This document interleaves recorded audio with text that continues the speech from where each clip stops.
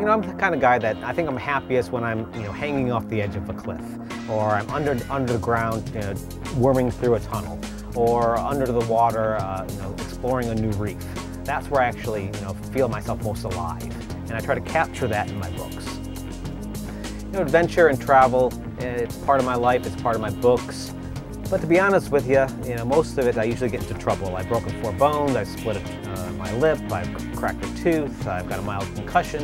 One time I was swimming in a jungle river, not realizing I was swimming right next to a crocodile that was lazily basking in the sun on the bank. And I ended up incorporating that sort of moment of terror in my book Amazonia.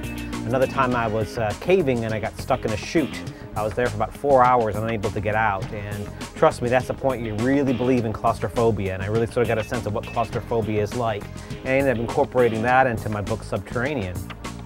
So all my travels end up being in my books, and Doomsday Key is no exception. Well, my background is in evolutionary biology, and from there I went to veterinary school.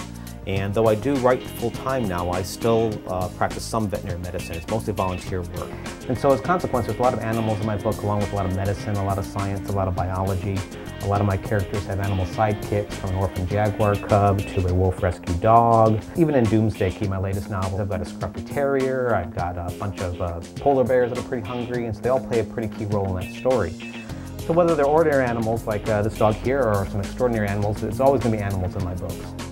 Now, I do write scientific thrillers, and since I'm writing scientific thrillers, I'm always looking for that piece of science that ends in a what if, something that intrigues me that hopefully will intrigue my readers. My latest book, Doomsday Key, I bring up the controversy about genetically modified foods and the lack of regulation in that industry. Those things really interest me. I'm always exploring scientific journals, whether it's Scientific America, Discover Science. I'm always sort of culling through those magazines, looking for things that really intrigue me. I cut them out, I save them, I start trying to find ways of incorporating those into the book. Basically, I found that technology does serve as a thriller very well, but it's not so much the cogs and the wheels of that technology that really makes a story fascinating. What really makes it stick is how that technology tests the moral compass of those characters, tests the human condition. For me, a great novel is a book that has a lot of action in it, so that it gets your heart pumping, gets your turning pages well into the night, but needs to have more weight behind it.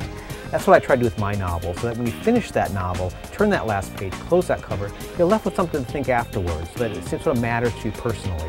If I can achieve that in a novel, I know I've done my job.